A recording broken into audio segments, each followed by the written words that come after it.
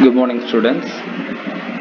So, with the continue of the yesterday's class, today I will try to cover some terms in the mining geology. Actually, before entering into the subject, we should know some terms because these terms will come again and again in the ongoing headings, right?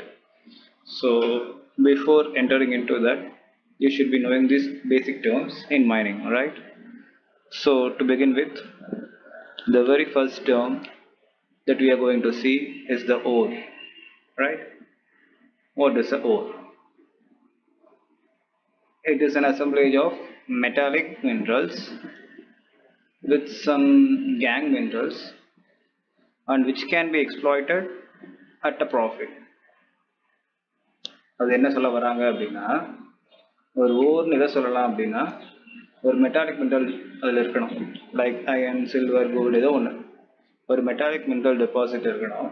அது தனியாக இருக்காது கண்டிப்பாக. அது கூட வேற ஏதாவது சில minerals இருக்கும், ரைட்? பொதுவாக நான் மெட்டாலிக் மினரலாக இருக்கும். அப்படி இருந்துச்சுன்னா அதுக்கு பேரே கேங் தான். ஸோ அது சேர்ந்துருக்கு. அது மட்டும் இல்லை, அதை நீங்கள் மைண்ட் பண்ணி எடுத்து விற்றீங்க அப்படின்னா கண்டிப்பாக லாபகரமாக இருக்கணும். ஸோ இது மூணுத்துக்குள்ளே எது வருதோ அதுக்கு பேர் ஓர், ரைட்? சரி, இப்போ நான் மெட்டாலிக் மினரல்ஸாக இருந்தால் அதுக்கு பேர் என்ன சார்? லைக் லைம் ஸ்டோன் அப்படிங்கிறது ஒரு நான் மெட்டாலிக் மினரல், அதையும் மைண்ட் பண்ணுறாங்க இல்லையா சிமெண்ட் இண்டஸ்ட்ரிக்காக. குவார்ட்ஸ் மைண்ட் பண்ணுறாங்க, இன்னும் நிறையா இருக்குது, அதெல்லாம் நான் மெட்டாலிக் மினரல்ஸ். அப்போ அதுக்கு என்ன சார் பேர் அப்படின்னா அதுக்கு ஒரு பேர் இருக்குது, பொதுவாக கூப்பிட்ற பேர் என்னென்னா industrial minerals. So metal concentration அதிகமாக இருந்துச்சுன்னா அதுக்கு பேர் ஓர், நான் மெட்டாலிக் மினரல்ஸாக இருந்துச்சுன்னா அதுக்கு பேர் industrial minerals, right? So second term என்ன சொல்கிறாங்க அப்படின்னா ப்ரோட்டோ ஓர். ஸோ ஆக்சுவலி இப்போ அது கரண்ட்டில் யூஸ் இல்லை, முன்னாடி யூஸ் பண்ணிட்டு இருந்த டேர்ம், இப்போ அந்த டேர்ம் ரொம்ப யூஸ் பண்ணுறது இல்லை. அதில் என்ன சொல்ல வராங்க அப்படின்னா there are various stages in formation of ore, right? அதாவது பிரைமரி மினரலைசேஷன் படிச்சிருப்பீங்க, அப்புறம் செகண்டரி கான்சன்ட்ரேஷன் படிச்சிருப்பீங்க, அப்புறம் டெர்ஷரி கான்சன்ட்ரேஷன், நிறைய ஸ்டேஜஸ் இருக்கு, ரைட்டா? ஸோ பிரைமரியாக அந்த ராக், பிரைமரினா ஃபர்ஸ்ட் ஃபார்ம் ஆகுது. ஒரு இக்னியஸ் ராக்கை பிரைமரி ராக்னு சொல்லுவோம் இல்லையா? ஸோ பிரைமரியாக ஒரு ராக் ஃபார்ம் ஆகும்போது அது கூட சில மெட்டாலிக் மினரல் டெபாசிட்ஸ் ஃபார்ம் ஆகுது. பட் அதோட கான்சன்ட்ரேஷன் எப்படி இருக்குது அப்படின்னா மேலே சொன்னோம் இல்லையா ப்ராஃபிட்டபிளா, அப்படி இல்லை. Say for example, for gold 0.35 ounce per ton இருந்துச்சுன்னா அது ஒரு good deposit, high quality deposit அப்படின்னு சொல்லுவாங்க. அதுவே 0.00035 இருந்துச்சு அப்படின்னா அது புவர் கான்சன்ட்ரேஷன், அதை யாரும் மைண்ட் பண்ண மாட்டாங்க, ரைட்? அது மாதிரி இருந்தால் அது மாதிரி இருக்குது, அது ரீஒர்க் ஆகுது. அது என்ன சார் ரீஒர்க் அப்படின்னா ஒரு ராக், இக்னியஸ் ராக், அதில் கோல்டு டெபாசிட் இருக்குது, வெரி லோ இன் கான்சன்ட்ரேஷனில் இருக்குது. அது சர்ஃபேஸில் எக்ஸ்போஸ் ஆகும்போது என்ன ஆகும் அப்படின்னா வெதரிங் நடக்கும், எரோஷன் நடக்கும், டிரான்ஸ்போர்ட்டேஷன் நடக்கும், ரைட்? டெபாசிட் ஆகும்போது என்ன ஆகும் அப்படின்னா டென்சிட்டி வைஸ் பிரியும்.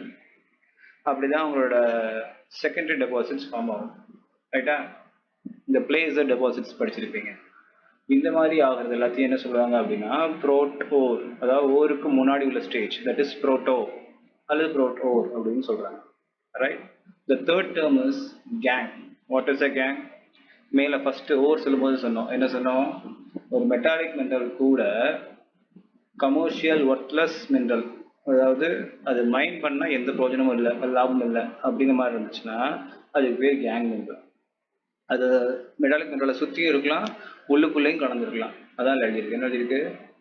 Gang is commercial worthless material that surrounds or is closely mixed with a wanted mineral in an old deposit, right? So the gang meaning. Next term is assay. What is the assay? So இது வந்து ஒரு quantitative சென்ஸை சொல்கிறாங்க, percentage of valuable constituents in a sample அல்லது இல்லை rock, இதெல்லாம் வச்சுக்கலாம்.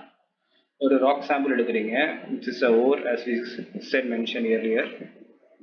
அது ஒரு 100 grams அந்த ராக் எடுக்கிறீங்க அல்லது ஓர் எடுக்கிறீங்க அப்படின்னா அதில் மெட்டாலிக் கான்சன்ட்ரேஷன் 30 grams இருக்குது, நான் மெட்டாலிக் கான்சன்ட்ரேஷன் 70 grams இருக்குது. அப்படின்னா அசே அப்படிங்கிறது 30%. அதுக்கு என்ன அர்த்தம்? 100 கிராம் எடுத்தோம் அப்படின்னா 30 கிராம் மெட்டால் இருக்குது, 70 கிராம் கேங் இருக்குது அப்படின்னு அர்த்தம். ஸோ இதுதான் அசே அப்படின்னு மென்ஷன் பண்ணுறாங்க, ரைட்? assay புரிஞ்சாதான் அடுத்த ஹெட்டிங் புரியும். assay value. So what is the assay value? The quantity of an ore's valuable constituent.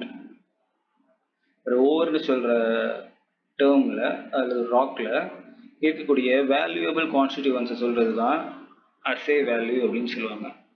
அது எப்படி கண்டுபிடிக்கிறது, எப்படி கால்குலேட் பண்றது அப்படின்னா, it is determined by multiplying the percentage of valuable constituents or say assay.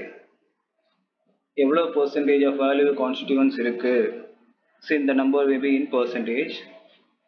எவ்வளோ tons deposit இருக்கு, right? எவ்வளோ tons இருக்குன்னா லென்த்து, பிரெத்து, ஹைட் தெரிஞ்சதுன்னா வால்யூம் சொல்ல முடியும்.